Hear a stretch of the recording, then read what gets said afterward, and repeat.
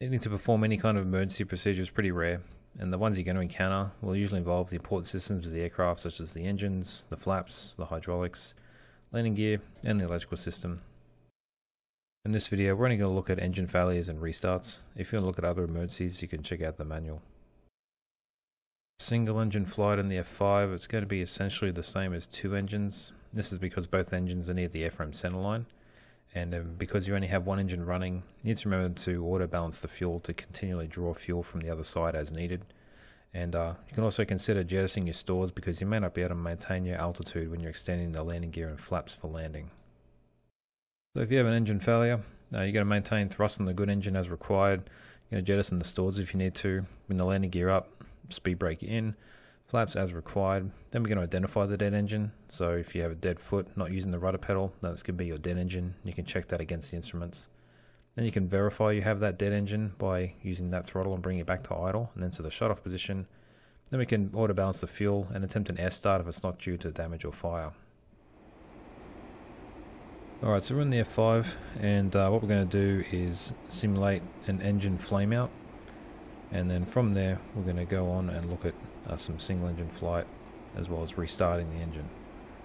So in order to simulate it, you can pull the throttle back to idle if you want. I'm just going to turn the left fuel shutoff valve off. This is going to cut the fuel supply to the engine and it's going to induce a flame out. We're looking at the engine gauges. For the left RPM, we can see that it's above 20%. This is windmilling because we're flying along at airspeed. The EGT is low because there's no engine running. The nozzle is going to be wide open, which is what happens when the engine is turned off. The oil pressure is low and the fuel flow is also low. Now we have a couple of cautions result from this. We've got a left generator and left fuel pressure caution, which we can clear because it's associated with what we've done. So now that we are flying single engine, and it's important that you maintain control of the airplane. And to do that, you need to be above your best single engine speed. And in the F5, it's going to be about 190 knots. So you can use the speed bug, and you can bring it up to 190 knots.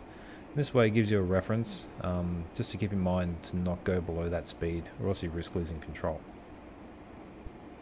So if you look at the slip and skid indicator, you can see the ball's deflected a little bit to the right, and it's not really that much because, you know, even at this thrust setting, we do have that centerline thrust preventing that. So you're going to just a tiny bit of right rudder, and that'll bring the ball back to the middle. We've used the instruments to see which engine is out, and we can verify that now using the throttle. So if we bring the left throttle back to idle, there won't be any change in the way the airplane flies, and that tells us we've chosen the correct engine. Now that's done, we can bring the left throttle to shut off and prepare to do an air start on that engine. Now if you have an engine failure and you need to climb, these are the recommended speeds you're going to need to fly in order to climb safely. So like I said before, the minimum single engine speed is going to be 190 knots. And if you're at maximum thrust, this is going to give you at least 300 feet per minute. And if you wanted to practice in single engine flight, you can just bring one throttle back to idle and that'll be good enough. Perform the air start in the F5, you've got to meet a few different conditions. First off, you need to be below 30,000 feet. Your airspeed should be around 250 knots. This will help provide enough airspeed to make the engine windmill. And you need to get the ignition going. So there's two options to do that. You can either use the engine start push button and then bring the throttle to idle, or you can simply use the afterburner because this will provide continuous ignition for the air start. Better prepare for the restart. I'm going to reset that fuel shutoff valve back to a normal position, and this will re-establish fuel flow for the left engine when I try and start it. To perform the air start, we're going to meet those three conditions. We've still got the airspeed bugged at 190 previously, so we're going to bug it to 250 knots, so we have that target airspeed to work towards.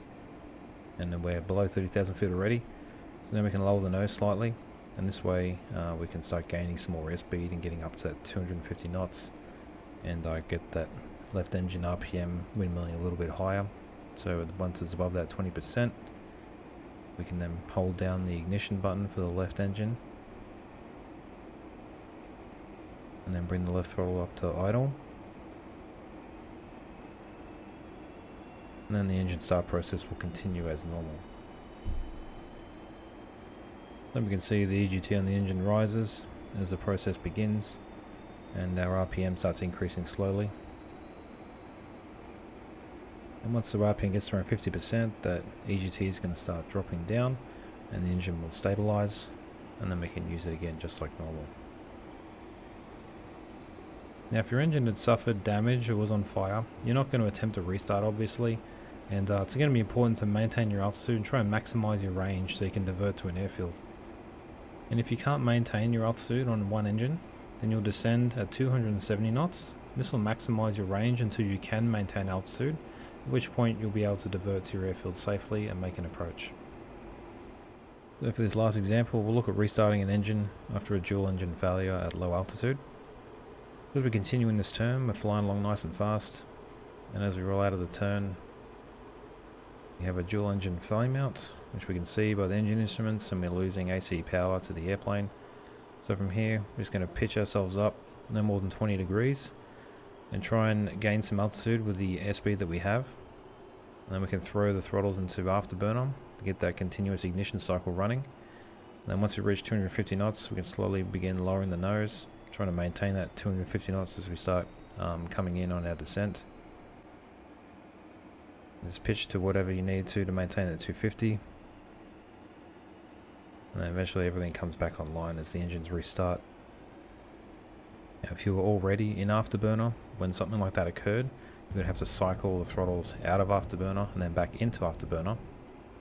And of course if you weren't actually able to get the engines restarted, then you would end up having to eject. That completes this tutorial on engine failures and restarts using the F5. Remember to be a subscriber and use that notifications button, and remember to fly safe and always check your 6.